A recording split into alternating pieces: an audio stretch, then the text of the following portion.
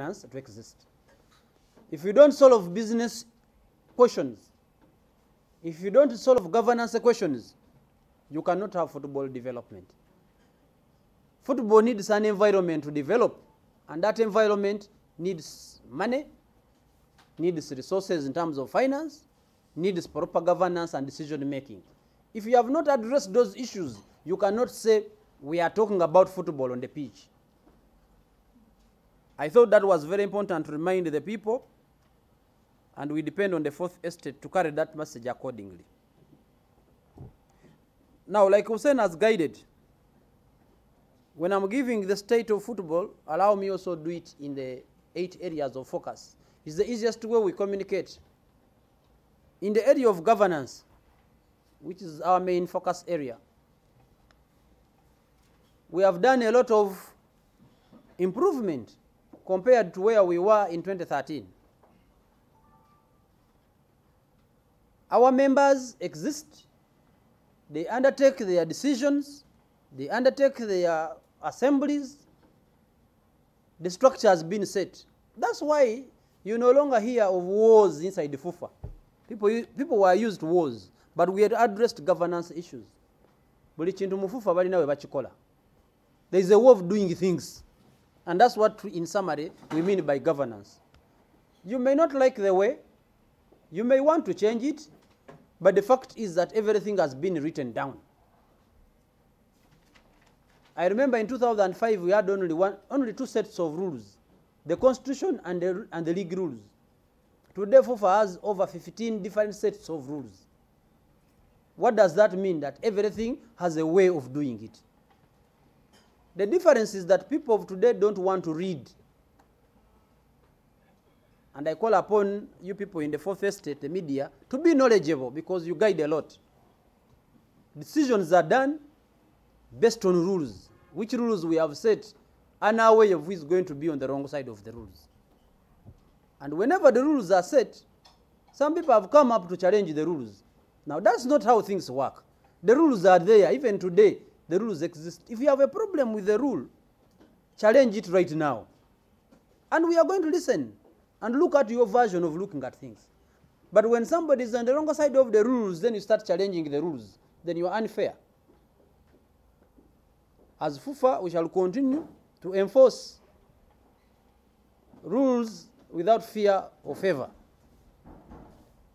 Sometimes the challenge is that we don't have enough information to take certain decisions in accordance with the rules.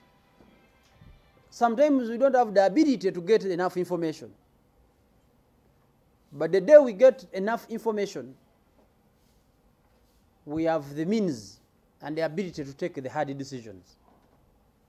I've had some people come up and say, you know, referees are throwing games. But nobody has any practical evidence we can use. We have even invited those who have said that they are aware. And when they come to the committee, what do they say? They have nothing. There was one club which went into the media and said they have evidence that people are fixing matches. We called them to the disciplinary and said, tell us. They gave us a certain Germany number. And they said, these are the people calling us. FUFA, we have given you evidence. When you call the number, it doesn't exist. Now, all these things come up to depict the game of football badly. And we are calling upon the media to take on these people investigatively. Say, okay, Club X, you have said this. Please give us that information also. Let them give it to you. Why is it classified? You also follow up and find out. And you come back and tell the public. And say, actually, the information we got from Club X, we called the number, it was a German number, and nobody picks it. It gives confidence to the stakeholders. I'm still talking about governance, that we have put in place a judicial system. Very independent-minded people. Very competent. Very procedural. If anybody has a challenge, can report this matter. We have put in place our telephone numbers, our email addresses, where certain things can be reported. Because if you look at our mission, it is to develop the game, to promote it and protect it. So we have an email address called protect@fufa.co.ug. And the objective of that email address is to receive whatever information that can be used to determine any levels of failure to adhere to the rules and regulations of the game of football. So we believe there's been a lot of work done. We have been fair. We want to continue being fair.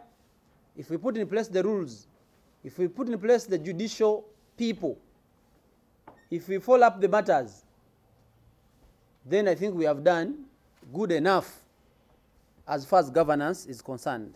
In the area of development, that's where we do youth football.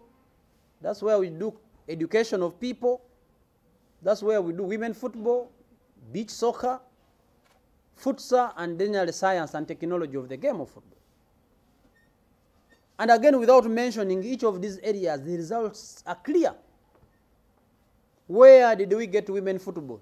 Where is it today? Where did we get youth football? Where is it today? Where did we find the education of the people? Where are they today?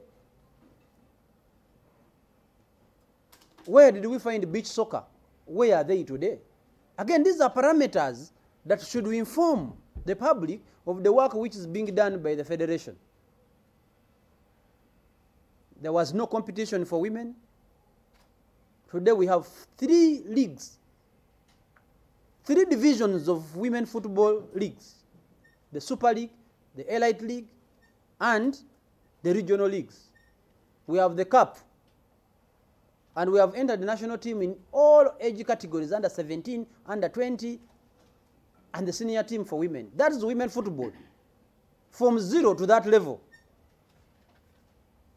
And these are the things we want to be measured by, not Wolokoso. These are the things you have to measure a federation by. Where was women football when we started? Where is it today? Look at youth football. There were no competitions. Today we have a full league. Today we have national teams engaged who are champions of everything that exists in the region. We are champions of almost every competition at the youth level. We have played the finals of Africa. Now, that is work which is being done by people. Look at beach soccer. Finally, we are able to play in the Africa Cup of Nations of beach soccer. Look at futsal. Full affiliated member with a full-time league. All these are responsibilities of the federation and this work which is being done. When I tell people that FUFA has 600 operations going on every day, people don't understand. 600 small bits of work are going on every day. And we have a dashboard where we are monitoring each of these operations. Now, that's the institution we have put in place. I started by saying you need a FUFA that has the ability of running those 6 concurrent operations. So you need money, you need people, you need time. We have taught people, the media, the coaches, the referees, the administrators, and we are very proud of the generation of the media people we trained. Very, very proud. You can see their quality is totally different. Totally different. We are very, very proud of them because as the media, you should push us in terms of how we present. Where we are wrong, we want to take the wrong. Where we are right, we want to take the right. Engage us, engage our people. They should give you the information you need to make your story. The days of the media being negative are gone. If you don't wake up to that reality, that you can be a successful journalist without necessarily being negative, the earlier you notice that, the better. In terms of infrastructure, equipment, and the facilities, there is a very big challenge in this area. We continue having it, but again, FUFA has an agenda. We are engaging at a very high level with government to ensure that there is an injection by government in the area of infrastructure. And that's why we are telling you, as football, as FIFA, we need government. Because certain things we cannot do them. There is no federation in this world that can create the kind of infrastructure we need.